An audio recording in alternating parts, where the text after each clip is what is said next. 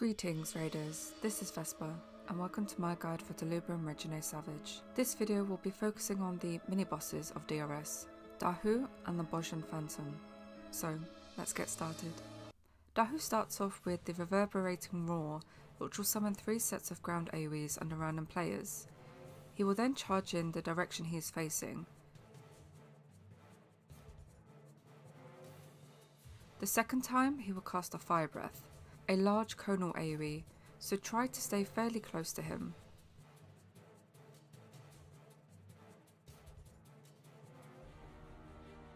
Non-targetable adds will spawn on the edge of the arena and will charge, doing a line AoE. The boss will then use Spit Flame, with 4 random players getting numbered markers or limit cut style markers above the head. Not only does this cause moderate damage, but it will also kill any adds that are hit by the blast. As such, you want to hit the adds with this AoE to create safe spots for a later mechanic. Most groups will have numbered waymarks positioned in the arena, so the numbered players should go to their respective waymarks. Now we have the left-sided shockwave and the right-sided shockwave, which will do a cleave on the respected side of the boss, and then it will immediately cleave the opposite side, which can be easily sidestepped or outranged. Feral Howl will then knock back all players and stagger them. Knockback immunities do not work in DRS, so you will need to position yourself to get knocked back into a safe spot where an ad was killed earlier. This is because the surviving ads will use Hunter's Claw, causing a circle AoE underneath them. If you have a gap closer and time it correctly, you will be able to dash back to the boss before being stunned. Dahu will then cast Fire Breath again, the conal AoE, but now he will be rotating.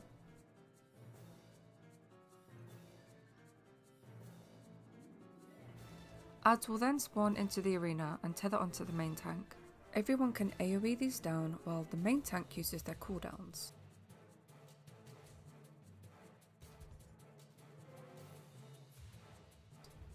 Some mechanics will begin to repeat here, but with the next knockback mechanic your positioning may change. This is because 2 tanks will get flares. These are proximity markers that will do more damage to you the closer you are to them. As such, most pugging groups have the tanks take the northern safe spots, whilst everyone else takes the southern safe spots. And that is Dahu. The chests here will drop either fragments of loss or fragments of deception. Next we will look at the Bozjan Phantom. Once you reach the Phantom, it should be noted that from this point onwards, the thrice can ruin debuff changes. In fact, it changes to twice can ruin instead.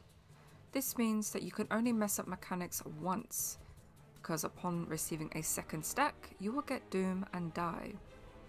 Having a player assigned to use Lost Spanish is recommended for this encounter, as it increases the damage this mini-boss will take by 25%. The Phantom starts off with Malediction of Agony, a raid-wide AoE. Feel free to pre-mitigate this. The boss will then cast Invert Miasma, which will summon 8 indicators at the northern end of the arena. These are arranged in 2 rows of 4. There are a few rules to follow here. The square symbol indicates that the entire column will be hit by an AoE 3 times. The circle is the puddle AoE that travels down the column, and the orange donut symbol indicates a donut AoE will go down the column, which is also 2 columns wide. The bottom row of symbols and their corresponding AoEs will go out first, and then the top row will follow. So for the first Invert Miasma, the safe spot will usually be in A or D, starting in the north. To figure out which is safe, look at the bottom row of indicators and find the orange donut symbol. Then find the circle AoE marker above this. This will be your starting point. In the example here, there are 2 donut symbols. However, in the C row, above the donut marker is the square marker, indicating that the whole column will be attacked immediately after the donut AoEs go out. Therefore, we must take the row with the donut symbol on the bottom row, and the circle symbol on the top row. This is because there will be time to move into the new safe zone in the middle columns, while the circle AoE travels south towards us. Also remember not to run into the death wall when going south. The main tank can pull the boss between the 2 middle columns so no matter what pattern comes next, everyone will be able to keep up time. Next is Invert Miasma, which will reverse the order that the indicators go off, which means the top row of AoEs will go off first, followed by the bottom.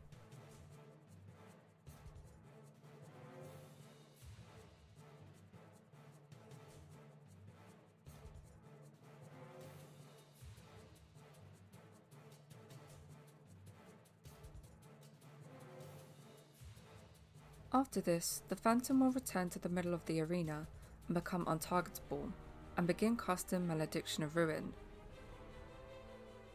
Ads will then begin spawning into the arena in 3 waves. DPS down the red ghosts and heal the white ghosts to full.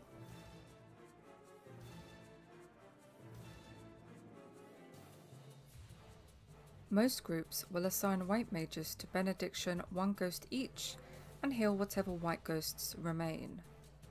Once these are down, you must interrupt the Phantom's cast or you will wipe the raid. For the next wave Miasma, the Phantom will also cast Summon, which will summon a ghost at either the northern or southern end of the arena. The ghost will knock back players nearly the entire length of the arena, so get into position relative to the indicators, also taking into consideration if the Phantom used Invert to reverse the order.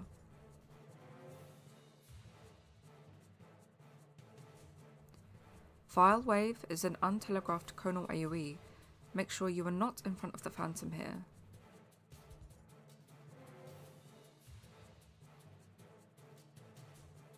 Next is Ice Spikes, where the boss will cast a buff on itself which will slow players that attack it. Players can sheath their weapons to play safe while Lost Dispel goes out to remove the buff from the boss.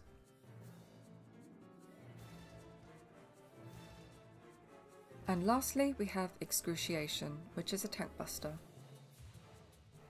After this, the mechanics begin to repeat as there is no enrage. After the Phantom is defeated, you can pick up your chest, which has the chance to drop the Gambler Essence, which is great for some meme runs. Be sure to let your perception tanks go ahead first, as there are some nasty traps ahead, and you must at all costs avoid activating the mini trap, which the raid will need to use to get to the Stigma Lord encounter.